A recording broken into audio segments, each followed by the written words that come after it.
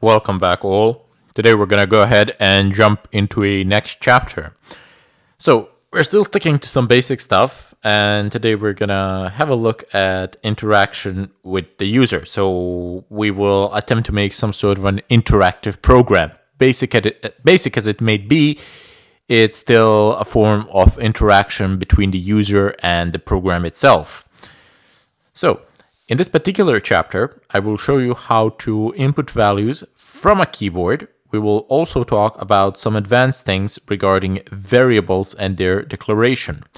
Our first example will illustrate basically how to write a program that prompts a user to enter an integer as an input, and then, I don't know, outputs a squared value of that number or something like that. Doesn't really matter. So let's go ahead and create ourselves a new project for a new chapter. So just go ahead and go into new project, console application. Next, make sure you select C++, click on next again, and let it stay on. I'm going to let it stay on desktop, but you can basically put it anywhere you want. And I shall be naming this one, I don't know, we shall name it, oops, sorry, my bad. I've just messed up my notes, but it's okay. Let's just call it interaction with the user. So, oh God, I can't say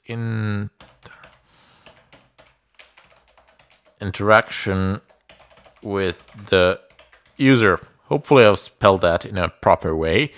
Go ahead and click on next, finish, that's it. Plus on sources, main CPP, and already you are given this template.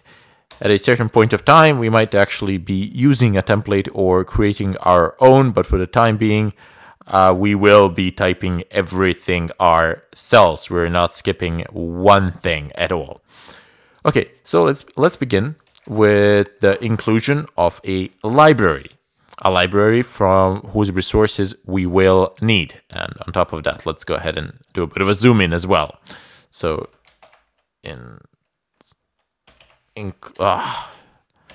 include, and here we shall include IO stream. So input output stream. Down below, we will go ahead and declare our main function.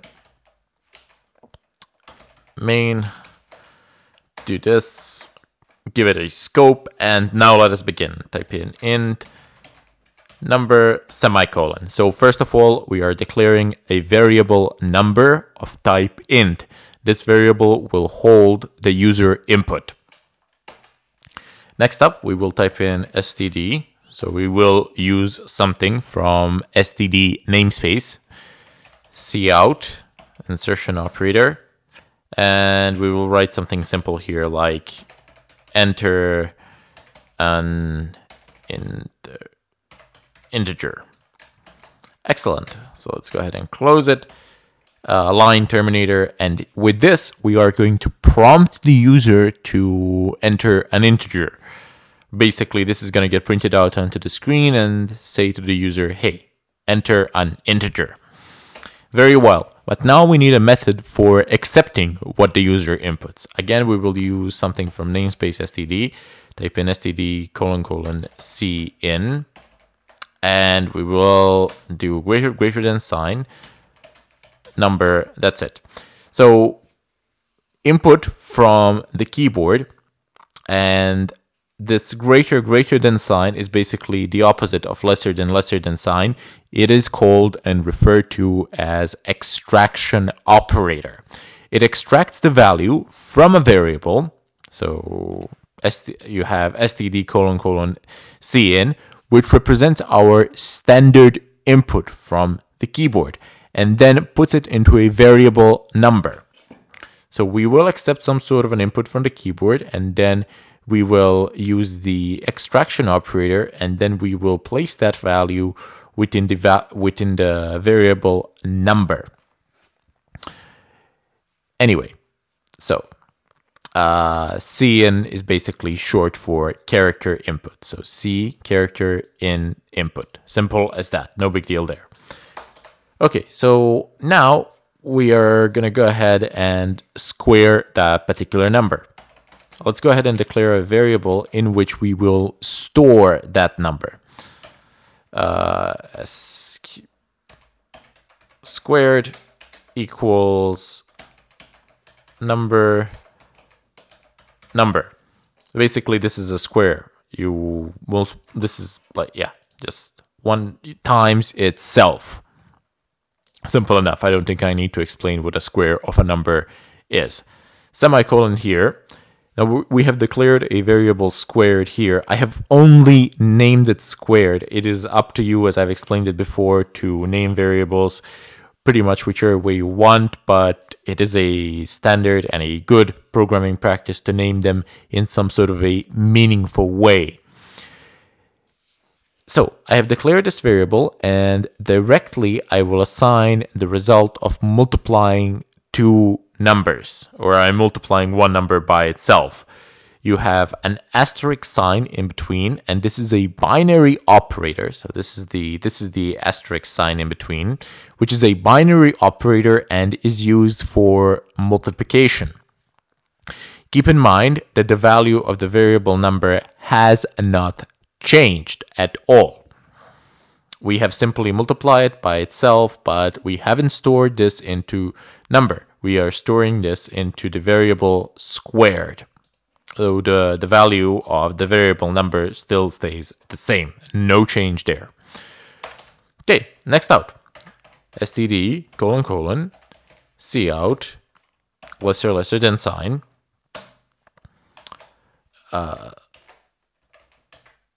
Squared number, quotation marks, of course, and we're going to do this. We're basically just formatting the output onto the screen. We want to make it as pretty as we can so that people can actually read it.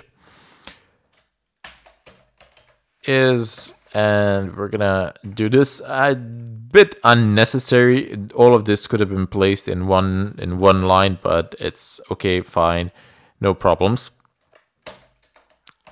And we're gonna go ahead and do this again. Now we shall insert a variable here. Squared, do this, std : and L, meaning we're going into the next line. And L is not only used to go into the next line, but it flushes the current buffer. It empties it completely. That's why you also use /n, \n, which is a character for a new line. But in a lot of cases, it is better to use endl, as it's a buffer. It's a buffer. Basically, it just flashes the entire buffer. There's nothing that remains in it. So this will print out the squared number. Down below, we can again use std cout, which will be, of course, printed out in the next line due to the usage of endl. Squared number. Okay. Lesser than sign. Number, here we're using the variable number whose value is going to be placed here. And let's go ahead and type in is space, do this, number times number, because you can also perform operations here directly. You don't need to perform them separately from this. And in such a way, we would actually save ourselves the trouble of declaring this variable to store this value. But if we do it like this value won't be stored anywhere and we won't be able to reuse it later. Well, anywhere is a relative term, but I'm just saying that we won't be able to reuse this value elsewhere unless we store it into some sort of a variable. And now we can basically just do this. I don't want to do it like that. Let's just do it here. And L semicolon. Excellent. So this will once again print out the square number. But we can directly print it out. We cannot directly print out the squared value without declaring the value squared, as I said, because then we can actually store it. And once this squared value is stored within the variable squared, then it can be reused elsewhere in the code as many times as we want. We won't need to type in number times some number times some number and then calculate that every single time. So not only do we actually save space like this, but we also save the processor time, because if we were to do this every single time, we would occupy more processor time than we do it like this. So we just multiply them once, we store them into a variable, and then we reuse the variable on end later on to our heart's content. But if we needed the square number of this particular variable, then we would need to multiply it every single time down the road without actually storing it anywhere. Anyway, I'm pretty sure you get the idea. If you don't, the discussion section is always open and most welcoming to you. Now, at the end, we shall type in return 0, semicolon, and let's go ahead and end this. Have I done this? Yes, okay, it's already there. No big deal. So let's go ahead and run our code and see what actually happens. Okay, build and run. Oh, there's a problem somewhere. What could it be? So it's stating that it's on this line. Oh, right. Endel was not declared. So std : There we go. Let's go ahead and run it again. And there you go. It says enter an integer. 10. So square of 10 is 100. Press enter. There you go. Square number is 100. I seem to have an extra space here, but no big deal. We can fix that rather fast. And square number 10 is 100. Okay, I could have written this in a better fashion. The square of a number 10 is 100 or something like that, but it really doesn't matter. I just wanted to make a point here. So now let's go ahead and make this short fix where there's an extra space, and it's right here. Square number, this number squared is this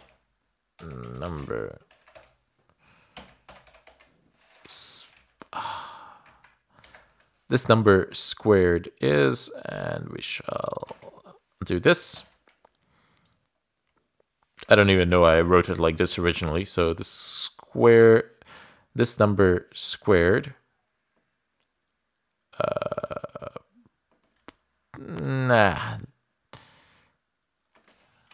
this number, okay, let's put it like this. This number and number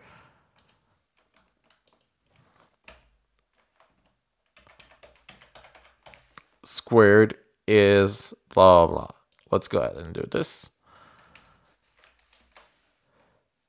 Again, so this number squared is 100. This number 10 squared is 100. There we go.